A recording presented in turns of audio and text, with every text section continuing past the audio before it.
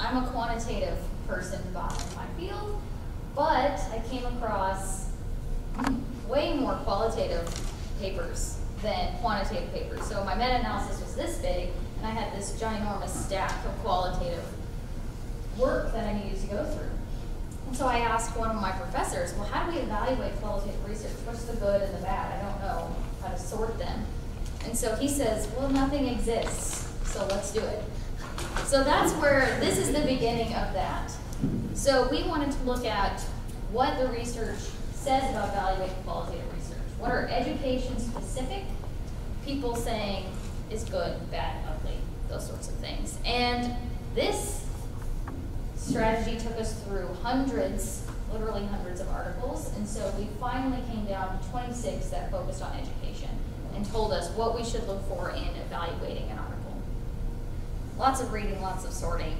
And we did this OCR, means that if you have a document, a PDF, and you can't highlight it, that means it's not OCR'd. So we had to go through Adobe and make sure that we can do that and pull out the text that we wanted to look at.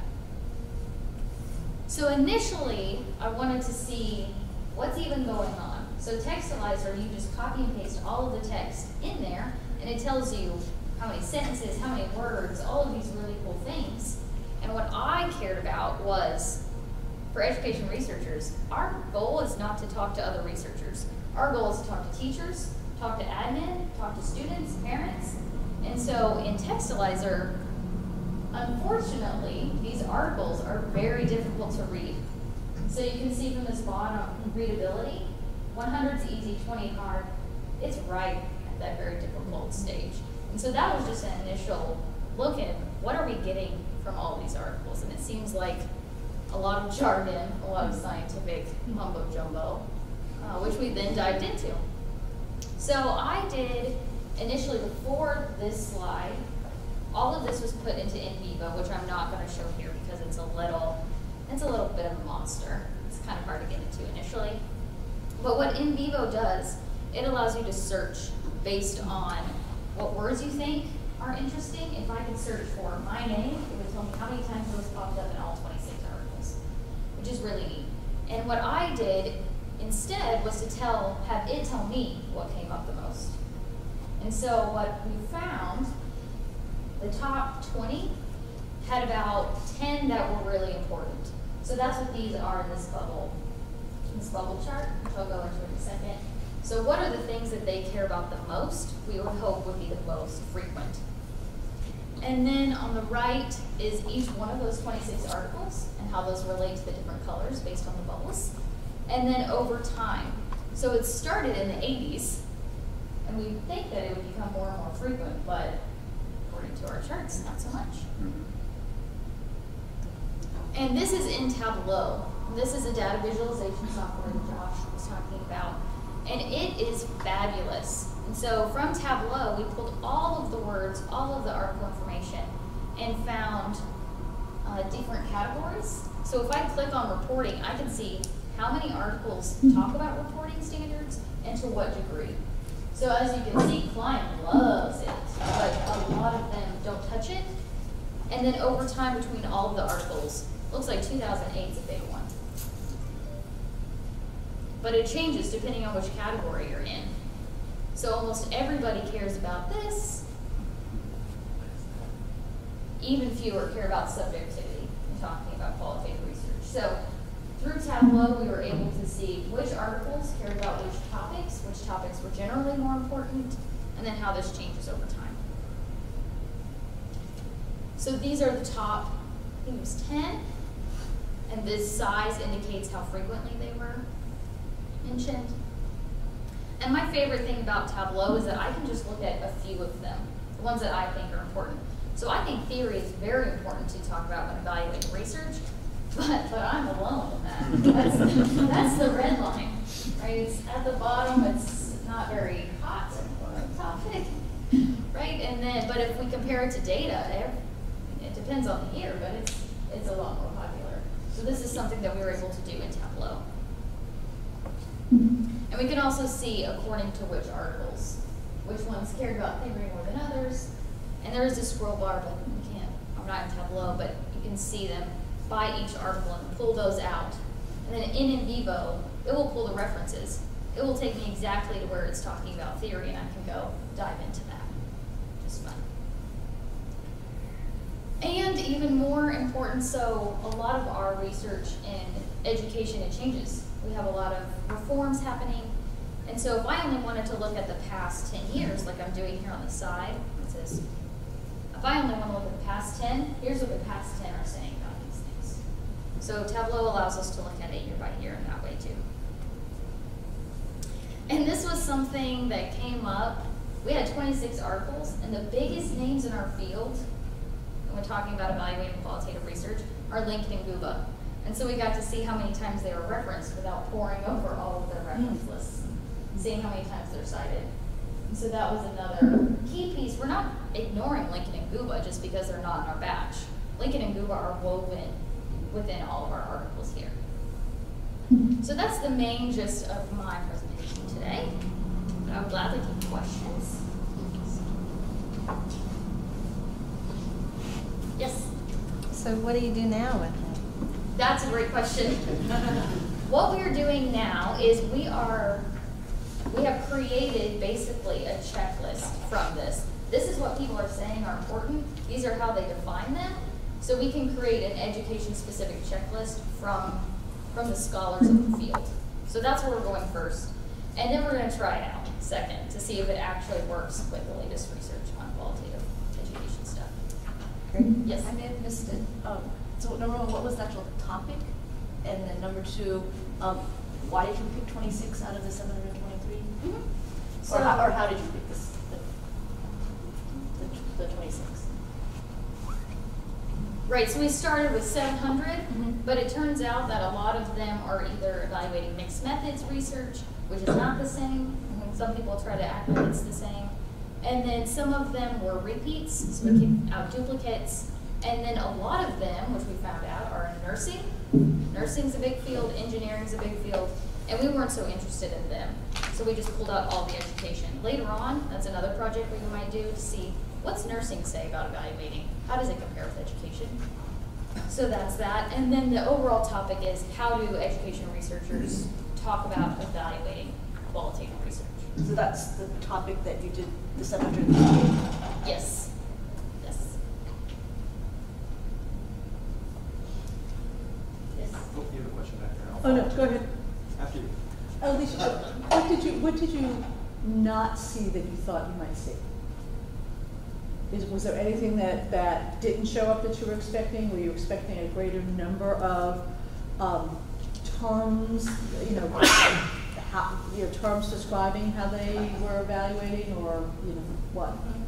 I think what was most surprising to me was less of a here's how to evaluate and more of a here's what journals are looking for.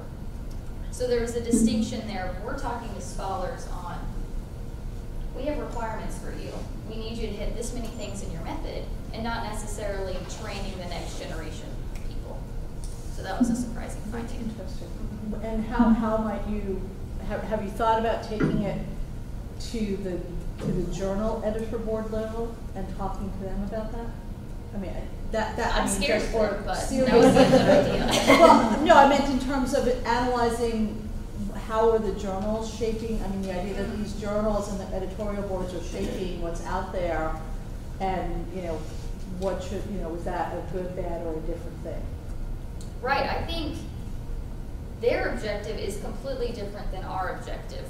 So I would love to make a distinction between the two. Especially for, I'm a doc student. I didn't know how to evaluate qualitative research, and I'm in my 4th year. So this is a conversation that needs to be happening, but it's not happening. So I would love to talk to them about their thoughts on if we are to be publishers, that's one thing, but we also need to be evaluators first. So, great point. Rachel, my question is, I want you to pretend like the Dean of the Libraries who funded these fellowships, pretend like he's not here, and also pretend like Josh is not here in the room, and you can just talk frankly with the rest of us. What are your, can you give us just a few thoughts about this program and again, not to butter these two, but like how it influenced your experience, or what was great about it, what you might change about it? So I think the greatest thing for me, so I took a class on data visualization in the business school already. So I came into this thinking that I knew what I should be doing. And I didn't even know Textilizer existed. I knew in Vivo existed, I didn't know how to touch it. I didn't know how it could be used in working with Tableau. So that was, I think, the two greatest points. They were great reference tools on, I hear what you want to do, here's how you can do it.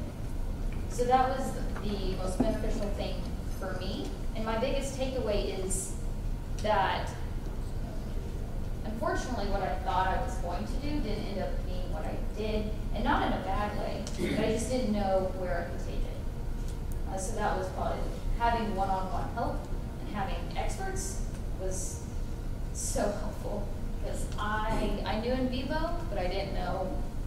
In Vivo can make charts. They look very gross. So, you know, using the different tools in a combined way was a new thing for me.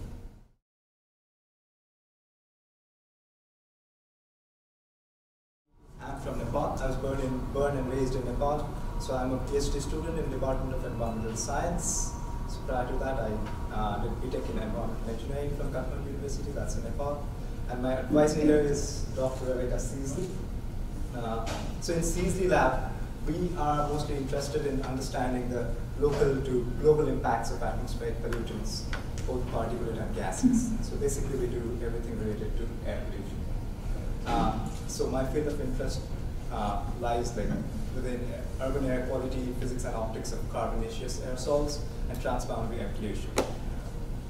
So how did I come to know about Drive Summer Fellowship? That's where I would like to start. So towards the end of the spring semester, we were looking for, all the grad students in our lab were looking for opportunities to get engaged into something new during summertime. So some of us were applying for fellowships outside US, outside Texas, but I was basically looking for some opportunity where I could learn more tools for data analysis. And that's where I landed, applying for Drive Summer Fellowship. So one of my other lab mates, he introduced me about this fellowship, and then I applied for that. I'm thankful that I got the opportunity. So we went through a lot of modules and different exercises throughout this fellowship. The basic and the most important thing that helped me were tools for processing and analyzing data. So we learned Tableau, we got introduced to surfing different state or local agency, governmental agency websites for different kind of data, even like UN portals for different data. I was the most, seems like very small thing, but that helped me a lot, was file naming convention module that we went through. So that eased out a lot of things. And the other good thing, the best tool I learned was Tableau. So I'll go through my research, what I have been doing this summer until now. So my research is on source and ambient concentration of VOCs, that's volatile organic compounds, in San Antonio region, Texas. So last summer, we went to San Antonio in the Travelers World and UT San Antonio. There were two sites. We measured different air pollutants. So we were basically University of Houston, Rice, and us with different instruments. We went there and measured different particulate and gaseous pollutants. Our basic aim was to, Baylor's basic aim was to learn more about volatile organic compounds, because volatile organic compounds, they play a major role in ozone production, which is one of the very hyped air pollutant, which has climate impacts, health impacts. So that's what our primary focus was on. And then Rice and Houston, University of Houston had other instruments for other speciations. So we ran our proton transfer reaction mass spectrometer, which conducts the measurement of VOCs real time. That means like every second you're measuring the concentration in ambient air. So it's like high resolution, lot of data. That's why I wanted to learn more tools for analyzing data. It's like we ran 1 month campaign and we had like more than 100,000 columns of data. So we were measuring like 150 different species. So that's a big chunk of data that we're working with.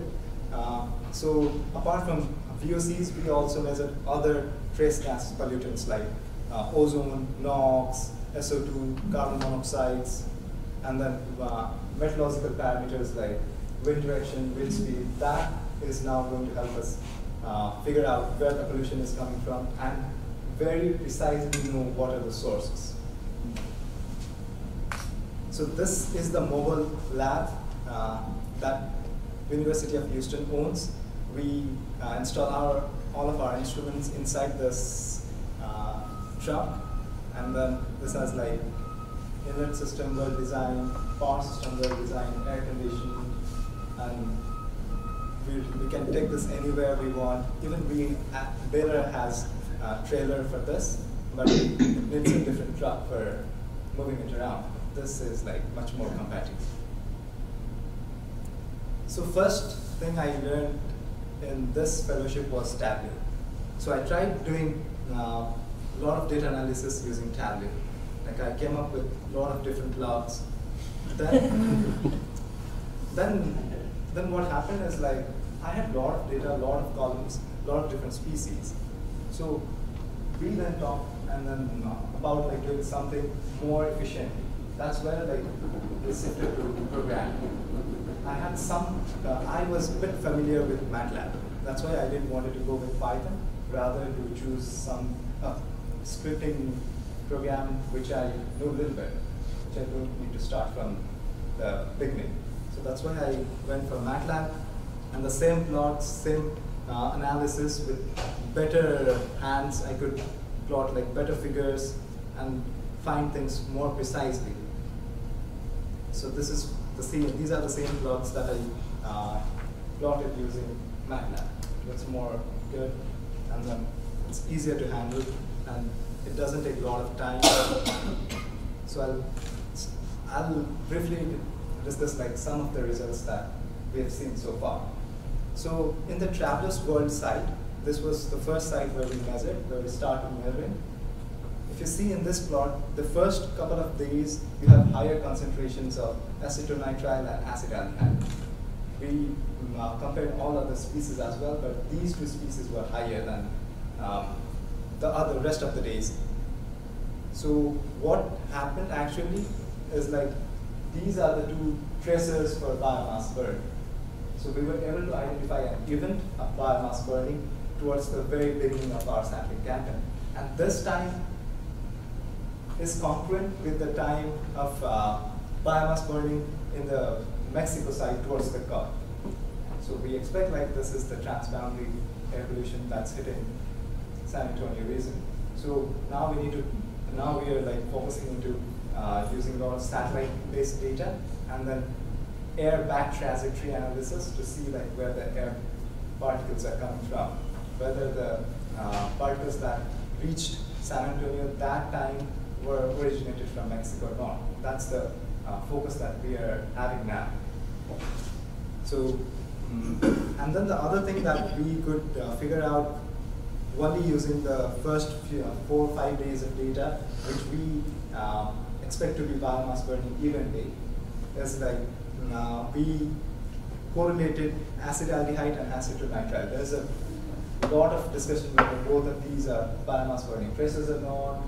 A lot of scientific researchers say yes it is, a lot of say they don't show any correlation. But in our study, if you see like the black and the red one, like dots, so red ones are the even days, and black ones are the rest of the time.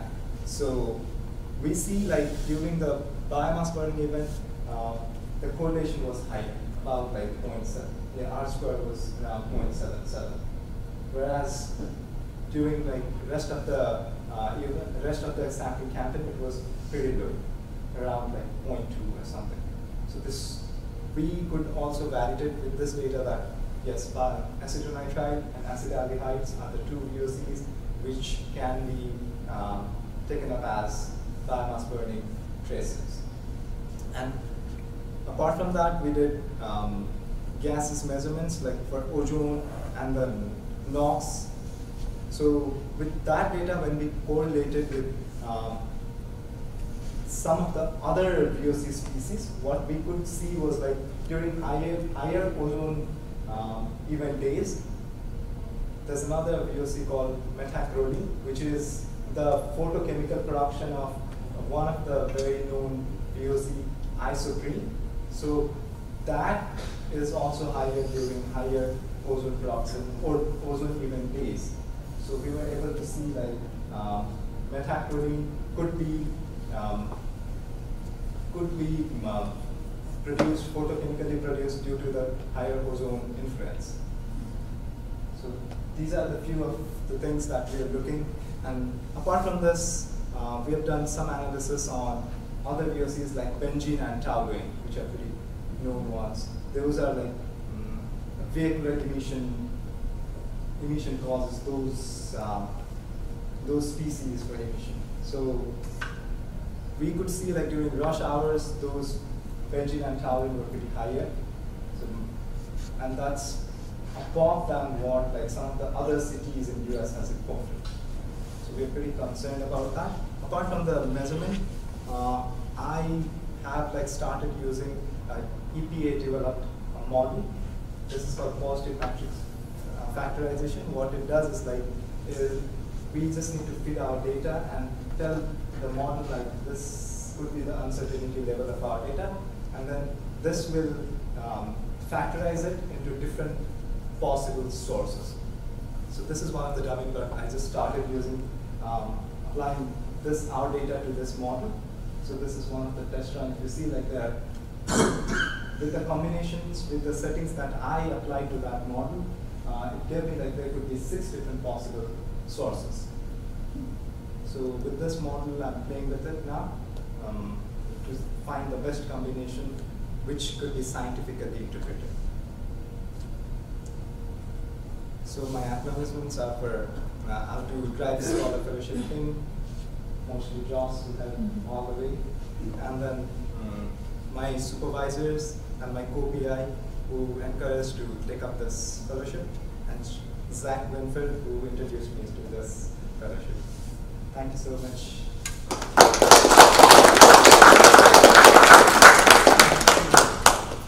Questions? So Jen, your work with Drive, how did it impact the work of your group, of your research project? So we, as I said, like I had used dataset, so I was looking for a tool to work with it. So after I and Joss, we discussed throughout this time period in the summer. So we discussed like you could use programming for this. That's how like I started working with MATLAB.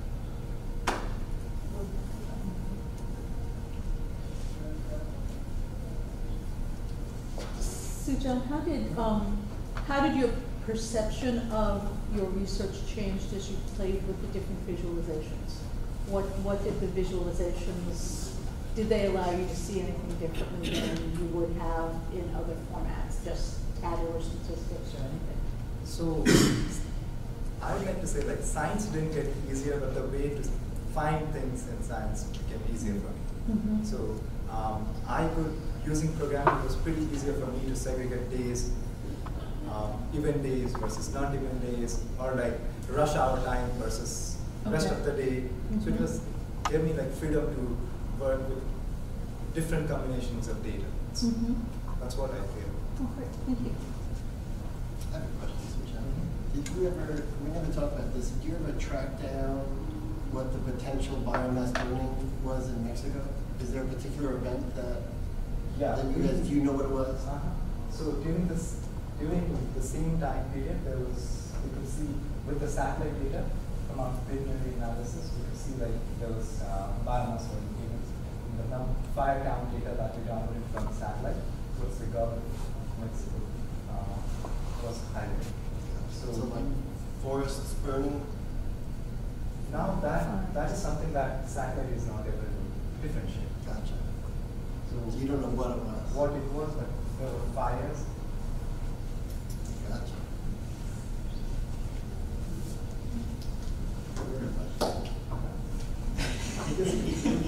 So, Jen, I like that you talked about how you found this program. If you were in that situation, now that you're in that situation that can help advertise this to other people, what would you say about this program to your colleagues and peers coming after you that would, why would you encourage them to be a part of this? So what I feel is like, for me, it was a good opportunity to learn different tools, not just the data analysis, but the shared data, the way of reusing data. So those things, all of the grad students, they need that, and their academic time driven. So whosoever is looking for those opportunities, whosoever doesn't know that as much, I'd like them to join this. At least environmental science department, I have been talking to friends who would like to apply for this for the next year if it happens.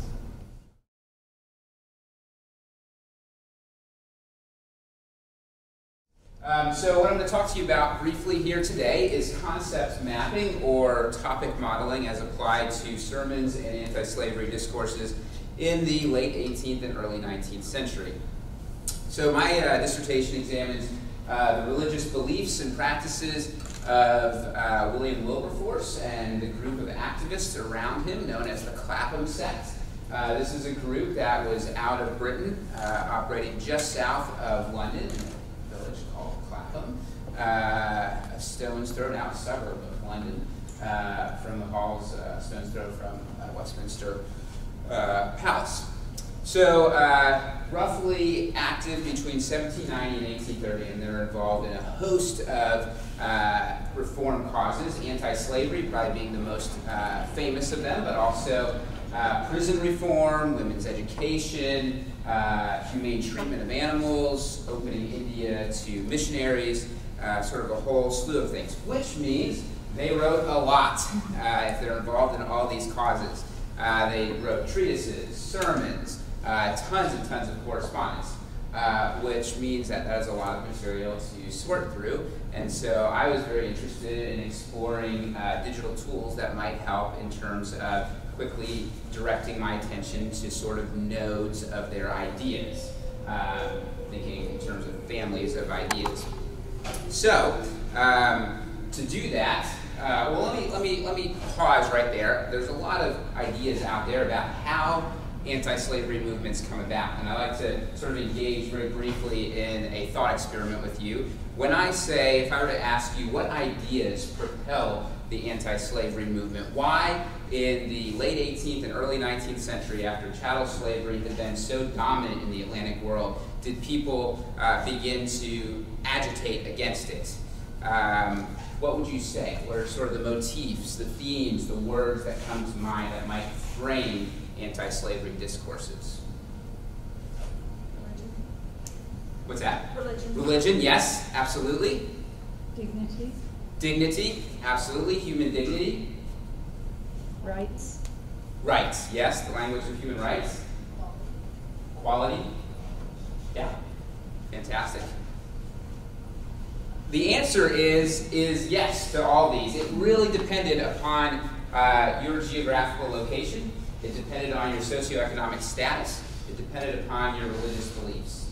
Now, this is what most historians regard as the most successful, by far, of the various anti-slavery groups out there. But so much has been focused on sort of speeches in Parliament, mass mobilization. People have not really paid attention to the religious beliefs behind the group, nor how those religious beliefs migrated across borders. So how they influenced activists in the US, how they influenced activists in West Africa. So that's a big part of what I'm trying to do with my dissertation, and these digital tools help with sort of getting at that question of nodes of ideas. So questions, the oriented questions that I came into this with are up there on the board. What can text mining, or looking at using software to put in a whole bunch of treatises and lots of words, and then pulling out key themes, what can that tell us about sort of the weight of ideological nodes and groupings, clusters of ideas? Also, when did we start seeing rhetorical shifts, so shifts in the vocabulary on how slavery was attacked? We know, historians have surmised about this for quite some time, that somewhere between the early modern and the modern period, the rhetoric shifts from sort of obligation, stewardship to God, duty, to humanitarianism and altruism. So can we tell through feeding in a whole bunch of anti-slavery treatises how that story plays out in a particular social reform cause? And then finally, I was interested in seeing geospatial relations with other activists around the globe, especially through international letters that folks in the Clapham group wrote and were in contact with various folks. Okay, very briefly, as I mentioned, text mining and analysis was my focus, right? And then visualizing that. So the way I went about this is, first of all, gathering a whole bunch of data, which was treatises, anti-slavery treatises, sermons. Hobby Trust was sort of the dominant database that I used to pull together these things. And then using in vivo, which has already been mentioned, to start mapping out these ideas. So there's an autocode portion of, I guess I should have made that full slide, sorry. So there's an autocode feature which allows you to let the software determine what they think are the, what it thinks is the main ideas. And so this is an example. This is actually not an anti-slavery example. This is Wilberforce's speeches before Parliament about a bill to open India to missionaries. And so what are the words that sort of dominate, what are the categories that dominate how he is arguing?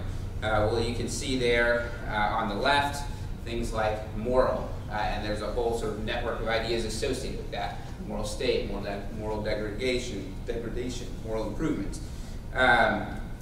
Christians, human, and so you get the sense that on the surface, Wilberforce is arguing heavily from the basis of Christianity.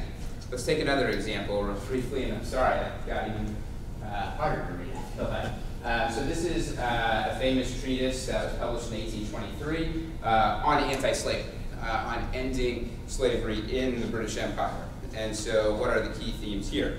Well, again, we see things like moral and moral degradation, but also a little bit different categories. Rights features largely, lots of words related to humanity, right? Men, female, indecent, minds. So you get the sense here that Wilberforce is arguing more from the basis of humanity as sort of an overarching way, not necessarily from defined Christian principles. You can see somewhat of the influence of Enlightenment thought there.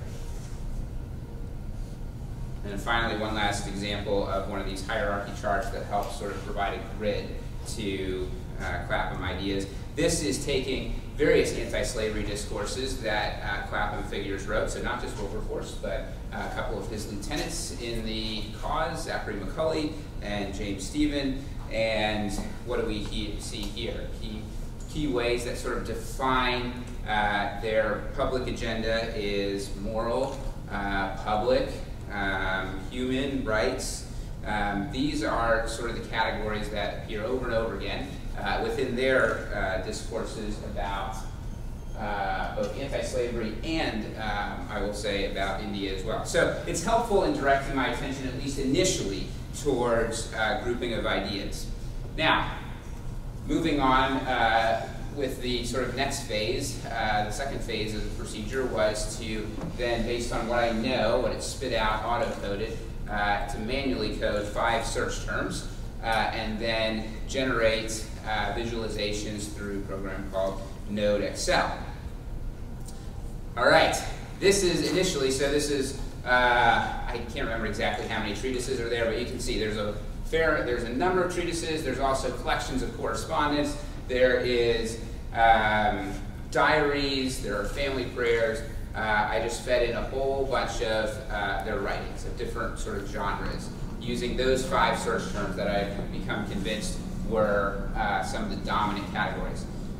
And you get a whole bunch of relationships. It's challenging to interpret, not very useful. But then by changing the frequency, so paying attention to, so a category only occurs, once or twice. I don't necessarily care so much about it, but if it occurs over and over and over again. So I set the frequency at a higher level in Node Excel, and that the same amount of data, or the same sources, resulted in this type of graph. So what does this show us? This is actually a little bit more useful. It shows us that, for example, if you look at the top, is this a pointer? Yeah. Okay, so if you look at this top area up here, there is a strong relationship between duty and public in family prayers, right? So these are volumes of prayers that these families used. They authored themselves. They gathered them from liturgies that were out there, as well as in this source, eclectic notes. That is clerical discussions among clergy members associated with the group. So that's really helpful to know. And they're not really pulling in, say, rights down here, right? So this is a very strong relationship here between duty and public. Doesn't involve rights. One other real quick example is this sort of triangle right here. I noticed there's 3 Wilberforce tracts right there, and then James Ramsey. He's sort of a forerunner of Wilberforce. He's active about 20 years prior, but influences the Clapham sect. And we don't know exactly how much the level of influence was, but this shows that, at least with regards to these terms, public, moral, and human, they're using very, very similar categories. All right, 2 final quick thoughts, because I know I'm probably way past my time. So let me try to just cover this very briefly. I then moved to thinking about Wilberforce's theological network. And so we have volumes of his correspondence that have now been published, and looking at the clergy figures that he corresponded with regularly. That's who all these folks are. And that's, I'll be honest, that this is something that needs to be worked on a little bit more, because obviously theology can happen with non-clerical members, and you could be having a discussion with a member of the clergy and have nothing to do with theology. So that's a limitation right here that I'll be going back and working to refine. But it revealed to me, for example, that the link between the Dean of Carlisle, Isaac Milner, there on the left, is really strong with Wilberforce, which I had not recognized that before. Finally, moving to the international dimension, towards the end of the project, I started mapping out mapping Wilberforce's world internationally. And of the correspondence between 1795 and 1821 that we have that's published, there's more out there, there is the bulk, small sample size here, but the bulk is going to the US, but also influences with France, Haiti, and Poland. So that sort of turns me on to realizing which foreigners he's in contact with. All right, real briefly, I think the biggest takeaways that I had from this was revealing networks of ideas, because without surprise that I wasn't aware of before. So rhetorical relationships that might exist between, say, anti-slavery discourses and liturgies or family prayers. And then how those more theological pieces might be informing activist pieces and vice versa. And then, of course, the transnational dimension of it illuminates sort of their focus of efforts globally. So once the Slave Trade Abolition Act gets through Parliament, they turn their focus to the U.S. to try to make sure slavery is ended in the U.S. as well. It's helpful in seeing that. So in summary, I think for someone coming from the discipline of history, things like this really help to make visible relationships and patterns in the past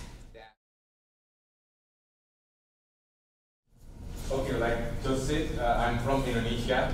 Let me start with, I would like to draw Indonesia with my words, with my story.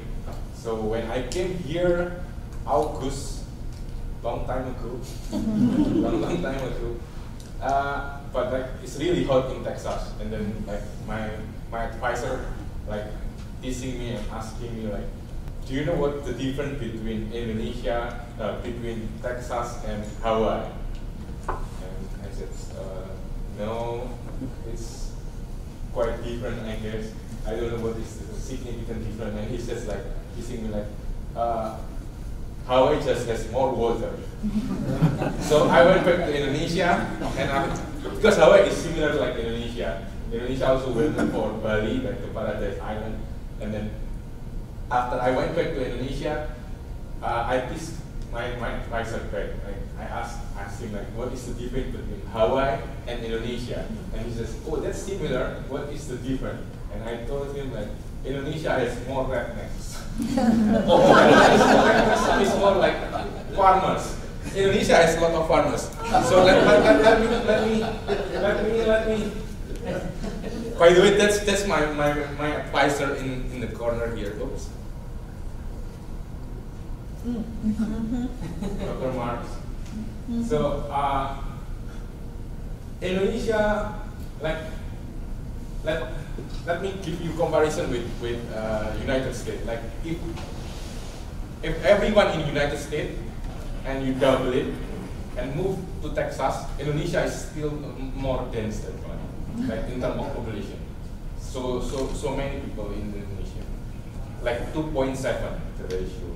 So if we multiply the whole United States population by 2.7 and move to Texas, everyone should move to Texas. That's how crowded it is in Indonesia.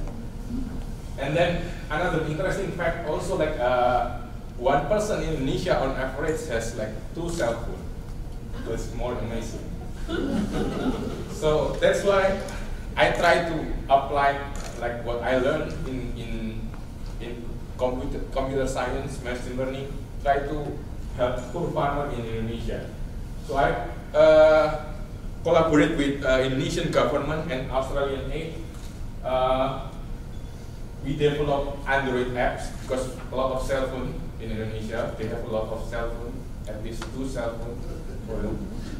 So we try to use the cell phone to reach the poor farmer and then try to educate them also, try to help them.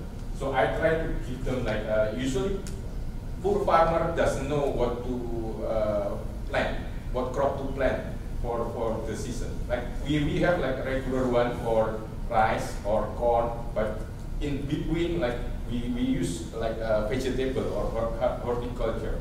But that one is like more like they just like listen to what people say and then they plant it. And then the price at the farmer kids is like very low.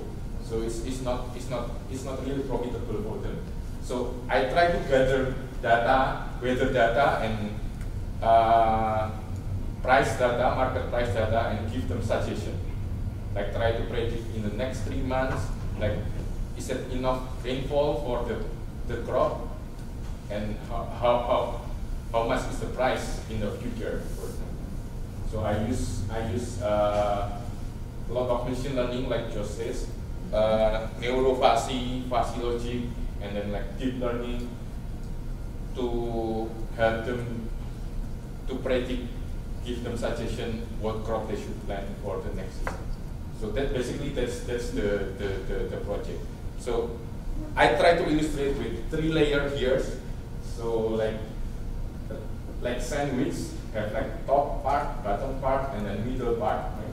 Top part is like the front end, when you can see like when the cell phone application, like CPU, you can download it from the store also, Android store or Google store, the CPU, and then they have front end web also, East West Seed, Panamera, that's Indonesian website for selling seed for the food farmer. And I developed the back end based on the theoretical background that I got from my master's degree and from my PhD. So today I will focus on a little bit on the back end, and then I will focus on the visualization, especially for the website. Okay.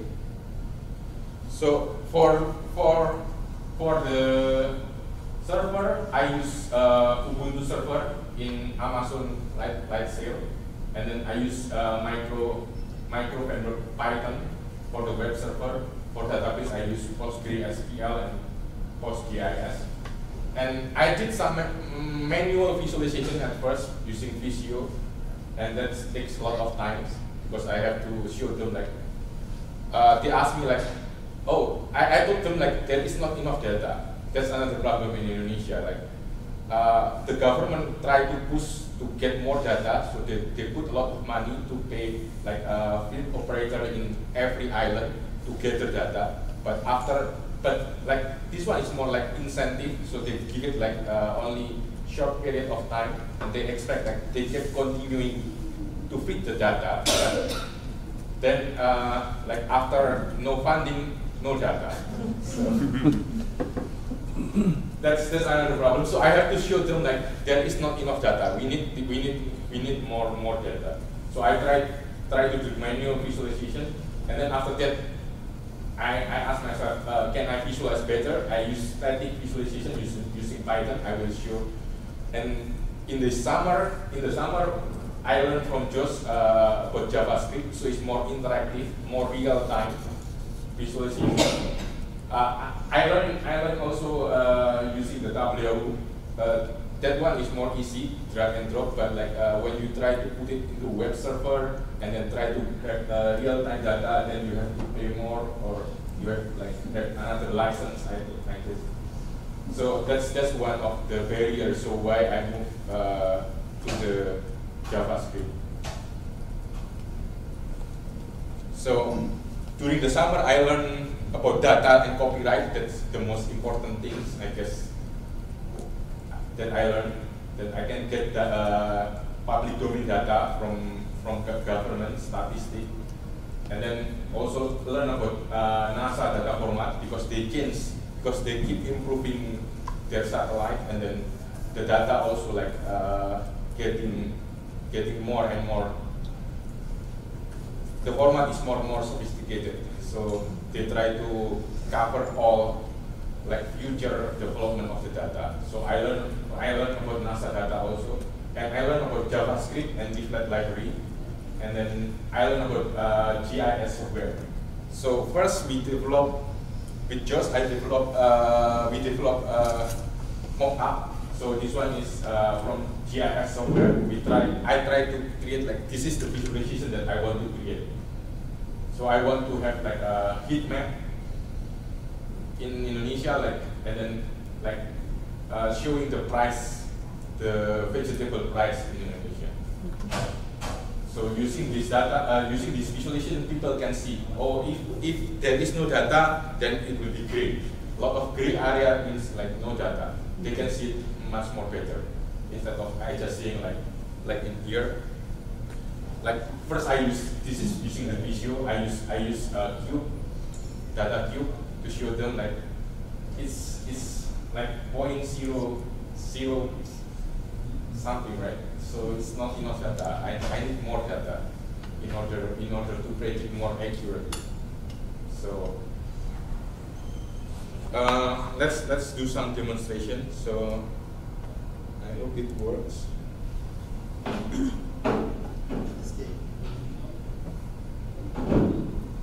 So this is Python. This is the first one, the static one that I create. It works, but like the data you have to, after you get the data, you have to generate it first. Generate the static page, and then put the static page into the web server and publish it, and everybody can see it. Then with JavaScript, you can do it in real time, on the fly. This is like the JavaScript part. So it's more beautiful also, thanks to Josh. Like I learned a lot about the GIS, Geographic Information System. Indonesia is more complex than Texas map. Like if I have Texas map and then like everything is square. In here, a lot of bowls, a lot of curve. So it's more interesting. I guess that's all I have. So I learned a lot about the visualization, how to present the data better to both sides, to the stakeholder and also to the partners. Thank you very much for your time.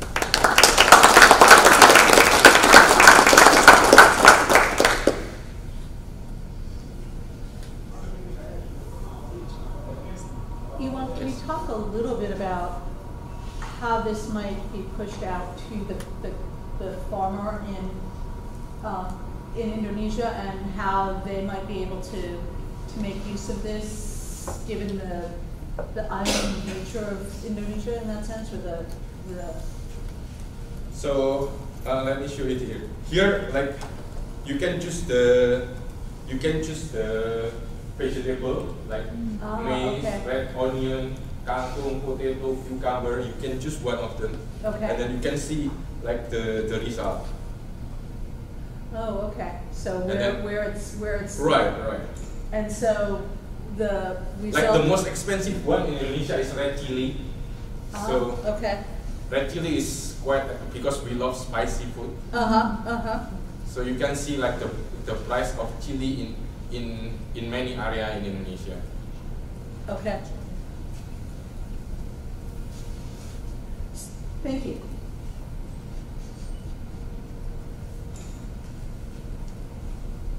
So is this active right now that they can download it? Yeah, you can download the Cipindo app on the Google Store. Cipindo. Like So this basically they can just look it up and see what they should plant. How many Knows people for money? have downloaded it? What? How many people have downloaded the app? I'm not sure. 20, But 200, 2,000? around 1,000, 10,000. But it's considered like still low compared to Indonesian population. Indonesian population is like number 4 in the world after United States. Yes.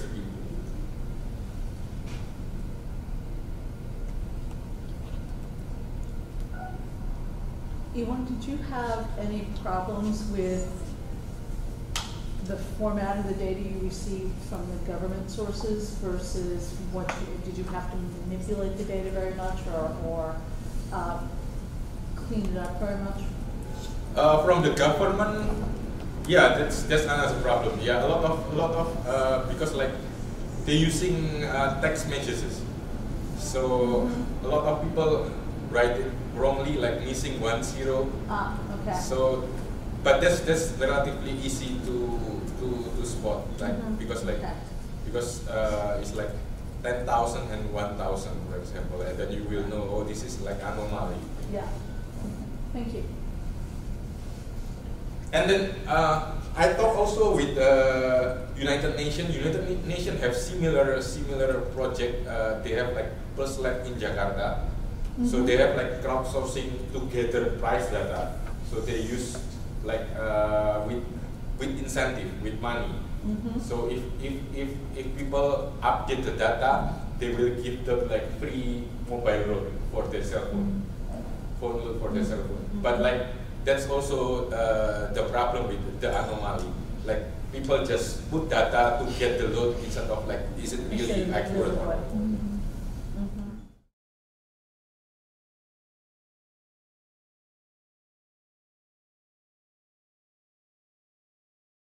Good afternoon.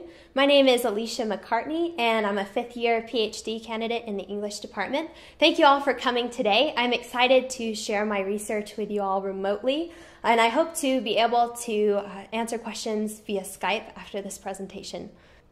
The title of my presentation today is Until the Sea Give Up Its Dead, Visualizing Shipwreck Narratives and Mining Religion in the Rothsay Castle Steam Shipwreck of 1831. But before we turn to shipwrecks, I'd like us to engage briefly in a thought experiment. Most of you probably recall hearing about Malaysia Airlines Flight 370, which, according to the New York Times, was one of the greatest aviation mysteries of all time. Flight 370 departed from Kuala Lumpur with 224 passengers and 17 crew members from 15 nations. Less than an hour after takeoff, the plane abruptly veered off course, made its last contact with radar, and disappeared. The loss of Flight 370 created a news firestorm and spawned a 4-year multinational search. The final 470-page inquiry was released on July 30th, 2018. Yet speculations about the causes of the crash continued to abound. Was it pilot suicide, a terror attack, structural flaws in the plane, even aliens? In the lack of conclusive evidence, the human need to narrate persists. But what if 5 to 6 airplanes like Flight 370 on average crashed every day? This thought experiment allows us to imagine the impact of shipwrecks on 19th century Britain. The century marked the massive technological shift from wooden ships to steamships. Yet even as this technological progress seemed to suggest human mastery over the elements, shipwrecks remained regrettably commonplace. In the 4-year period from 1847 to 1850, the Times of London estimates around 8,500 serious wrecks, collisions, and shipping accidents, an average of 5 to 6 serious wreck events per day. For perspective, there were only 14 airline accidents worldwide for the entire year of 2017. Coincidentally, the search for Malaysia Airlines Flight 370 actually uncovered not one, but 2 19th century British coal ships that had sank to the ocean floor without a trace. During my prospectus review, one of the questions I received was, why shipwrecks? As part of my answer to that question, I wanted to visually communicate how shipwreck narratives in particular involved a diverse network of individuals. Shipwreck narratives, often based on the accounts of shipwreck survivors, are underread today, but they formed a wildly popular sector of 19th century print culture. My dissertation research seeks to recover the connections between these real shipwrecks and literary shipwrecks in 19th century Britain. Moreover, I examine how humans make meaning of shipwreck events through storytelling, particularly by imagining themselves in community with others and by using structuring forms offered by religion, such as prayer. Today I'll be discussing 3 specific ways that my Drive Summer Fellowship research fits into this larger dissertation project. My first project for this summer was to find a way to visualize how shipwrecks affected 19th century British culture, and particularly to demonstrate how shipwrecks make visible both global and local networks or imagined communities. My second project is to visualize connections between texts that discuss a single shipwreck, and my third project is to examine how religious forms and practices provide shape and structure to shipwreck narratives. For the purposes of this summer project, I decided to focus on a single shipwreck, the 1831 wreck of the passenger steamship Rothsay Castle. I chose this particular wreck for my project primarily because there are a number of contemporary source texts that provide copious amounts of data to visualize. In fact, 36 years after the wreck, Household Words article notes that many wrecks have involved greater loss of life, but no wreck of the last century has perhaps been described more fully or from more points of view. The passenger steam packet Rothsay Castle ran aground on the Dutchman's Bank, only a few miles from its destination of Beaumaris, Wales. Of 141 passengers and crew on board, 116 perished. Although the exact causes of the wreck remain controversial, it was the perfect storm of human negligence and bad weather. The steamship was old, possibly unseaworthy, and never meant for sailing in the open ocean. A heavy storm arose, and the drunken captain refused to turn back in fear of losing profits. Using Tableau to visualize data from the most comprehensive account of the wreck, I created a map locating the approximate hometowns of every passenger on the steamship. What I wish to demonstrate through this project is that far from being a localized disaster, this wreck brought together a host of diverse individuals and an imagined community of sympathetic survivors. Among the victims was American Thomas Reddish from Cincinnati, Catholic priest Simon McCarthy of Dublin, Quaker Alexander Wheeler of Birmingham, Joseph, a crew member described simply as a boy of color, and a Portuguese gentleman referred to as de Souza, who had married an Englishwoman and lived as a universally respected resident of Liverpool. The small town of Bury, north of Manchester, was hardest hit. Only 5 out of 26 residents who left the boat survived. One of the limitations of this map is the lack of data about crew members' hometowns and any location data for unidentified bodies. I plan to improve this map by including a second layer indicating the wreck's aftermath in various locations over time. For example, places where shipwreck narratives were published and sold, locations where sermons were preached on the wreck, etc. Then Princess Victoria also commemorated the best poem written on the wreck with a medal.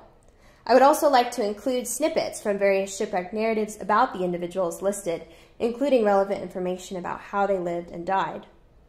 What I hope to demonstrate from this project is that even just a single wreck event brought together survivors from across the British Empire into a single print-mediated imagined community formed when reading a shipwreck narrative, such as the one I referenced by Joseph Adshead. Even family or friends of the victims who would never meet other survivors were reading their wreck accounts and involved in an event that Adshead directly imagines as compelling national and even universal sympathy. My second project was to visualize the network of texts written about the wreck. To do this, I compiled a corpus of 16 shipwreck narratives concerning the Rothesay Castle wreck, published in the years afterwards, primarily sourced from Google Books and HathiTrust. I was interested in how later authors selected material from earlier authors in a culture of cut-and-paste journalism, and which parts of the story they tended to focus on. This will come in my third project particularly. But my first project within this is to create a text network visualization, which I did by uploading my corpus using a code in Python 2.7 to determine the TF-IDF document similarity score, and also to find the top 10 unique words in each document. I then used Gephi to visualize the text network. What you can see from looking at this text network created by Gephi is that the narratives closest to the center in a triangle, those written by Morrison, Bransby, and Adshead, are the most similar. Text networking allowed me to determine that these 3 narratives were so similar because they drew from the same source text, which was an account by the Reverend J.H. Stewart, and it was not yet part of my corpus at the time. As one might expect, the outliers, the least similar accounts, were poems, such as the one by Kenway, and short newspaper articles, such as the Bell pieces, and these had the least resemblance to the rest of the texts. Finally, for my third major summer project, I sought to compare the texts within this corpus to see if there are any differences in the ways that they discuss religious forms, and particularly prayer. To do so, I used Juxta, which is an open-source collation software developed specifically for textual scholars within the humanities to compare manuscript variants. You'll see this screenshot to your right, and you'll notice that what Juxta does is highlights the text that is unique and leaves white the text that is shared between 2 documents. Coupled with close reading, this software pointed me to some fascinating discoveries, though in the interest of time, I'll share only one of particular interest. The Rothesay Castle wreck involved many passengers who were religious. Most narratives relate how these passengers were praying after the wreck. Nevertheless, not all accounts portray these passengers' prayers positively. Some accounts do, for example that of Joseph Adshead, who describes their prayers at length, quotes the words that were uttered, and praises them for their piety in the moments of shipwreck, while others completely gloss over the prayer. What I'm interested in, however, is who gives voice to one particular negative view of their prayers. This was voiced by a pilot who was on board at the time of the wreck. The pilot is shaken to the core by witnessing the people whom he calls the quality, highlighting his perception of class differences, engaging in, quote, praying and crying, end quote, linking prayers with both panic and lack of discipline at the moment of the wreck.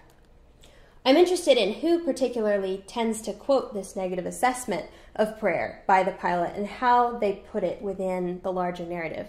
So Morrison, for example, quotes this negative assessment, but it's in the context of blaming the pilot himself for not keeping his head in the disaster, as opposed to the people who are praying and ostensibly perhaps doing more to save themselves.